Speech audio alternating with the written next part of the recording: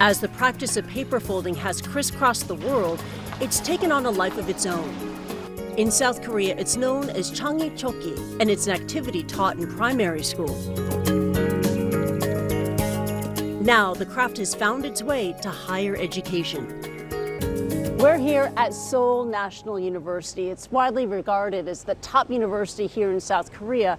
And researchers here have embraced the art of paper folding to fold and unfold DNA at a nanoscale. This is groundbreaking stuff.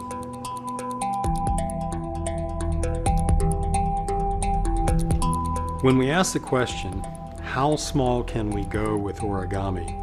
Ultimately, we can't go much smaller than individual molecules, but we're already there. DNA origami. It's a field of research that's been around since 2006. It has become a field of worldwide interest. There are scientists all over the world who are doing DNA origami. In essence, it's the act of taking DNA strands and reprogramming them so they fold into specific shapes. While most people think of DNA as a rigid double helix, like a twisted ladder, in reality, it consists of two single strands with little bits, called bases, sticking out waiting to pair with a partner. There are only 4 bases in all of DNA, and each one bonds specifically to just one other base, like a puzzle piece. What DNA origami does is apply short strands, called staples, programmed with specific bases along a long single strand of DNA. That single strand will then bend and fold according to the base bonds. Fold it enough, and you can make all types of shapes.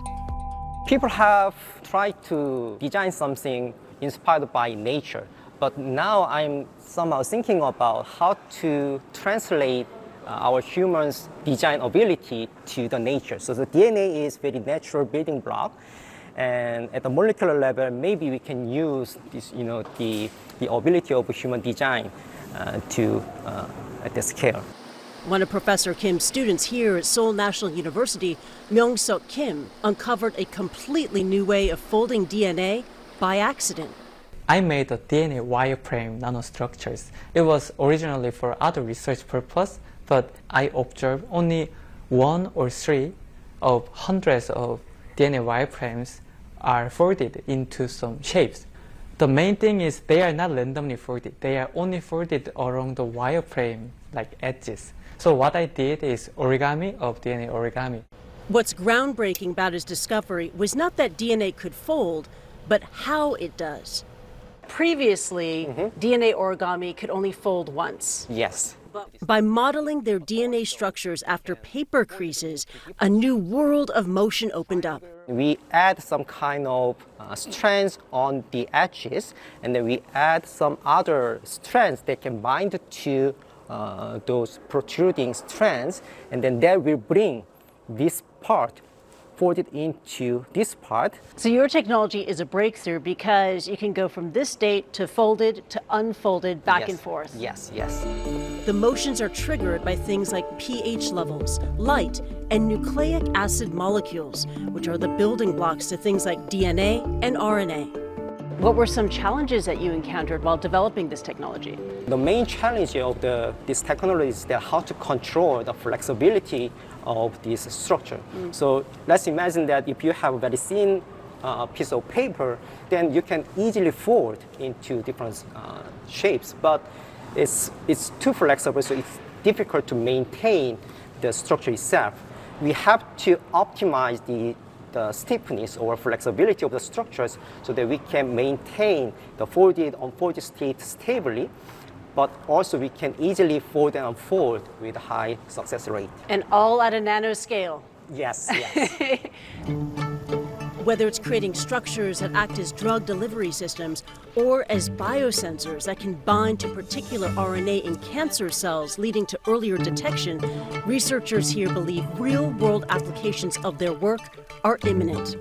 So how do you plan to further your research? What's next? Well, so we are happy that we could realize those technologies at the nanoscale, but here it's limited in two-dimensional space. So we want to expand our design space to three-dimensional space. And also, there is also another technique called kirigami, which is the cutting paper rather than folding papers. So I'd like to introduce that kind of concept at the nanometer scale. So the next great leap in DNA origami is DNA kirigami. Not just to be able to fold and refold, but to cut and even make more tweaks at a nanoscale. Yes.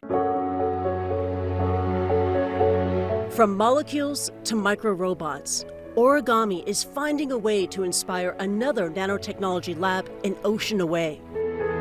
The vision of building tiny robots has been around for decades, but nobody's ever really been able to figure out how to do it because some of the key concepts, like this idea of using folding, just weren't there. Here at the University of Pennsylvania, a robot revolution is happening. Yeah, so there's a variety of different little robots in here. These robots are best seen through a microscope. The biggest one is as big as a grain of salt, and the smallest, 10 times smaller than that. You should go get it with the probe and move it over there. A lot of the robots in this lab, any of the ones that have legs, have origami-inspired legs, these legs that bend from 2D to 3D by using folding hinges and rigid panels. To get them this small, researchers use the same machines used to make semiconductor chips. This is where we actually build all the layers of our tiny robots. And so this tool has to be able to suck basically all of the air out of the chamber. Now I'm going to put this in this load lock. Once created, their movements are either pre-programmed using laser patterns or controlled in real time by shining light on them. For Marc Miskin and his team, these tiny robots have the potential to change healthcare. Basically, the vision is we're going to use little tiny robots to assist in repairing damaged peripheral nerves. If you get a nerve injury, that little nerve will try to regrow. And usually nothing good comes of that because the nerve just doesn't grow fast enough.